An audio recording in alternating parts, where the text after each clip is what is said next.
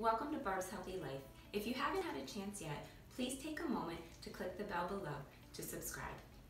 Today we're going to be making my homemade honey mustard dressing. It's one of my staples for my salad that I have every day. Let me show you what we're going to do. First I have a Nutra Ninja that I put everything in. I'm going to start with a half a cup of mustard. It's a Dijon mustard. I really like this one. It has lots of good ingredients. Then I'm going to put in about a quarter cup apple cider vinegar. Bragg's is my favorite.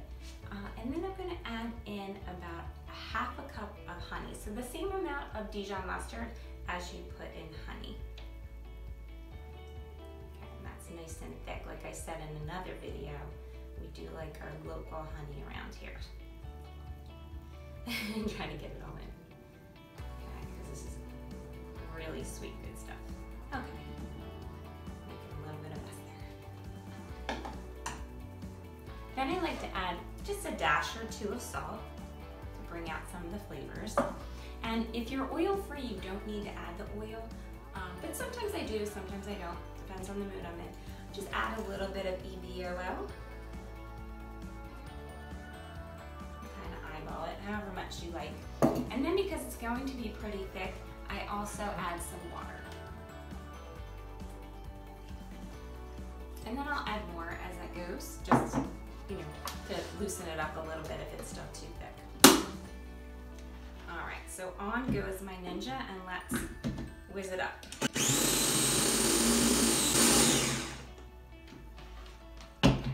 Time for the taste test, my favorite part. Really good. Do you think it needs a little bit more water? So I'm just gonna add a little bit more because it'll thicken up in the fridge too. Because once that honey gets cold, because right now it's at room temperature, so once the honey gets cold, it will thicken up a little bit in the fridge. You might not be able to pour it as easily. One more time. All right, perfect.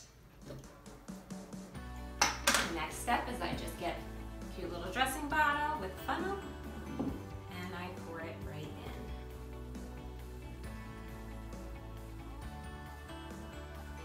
I have a little too much for this bottle. I'll put it on my salad today anyway, so it's no big deal. Okay, and there you go. So homemade honey mustard dressing. I hope you like this recipe. I hope you try it out.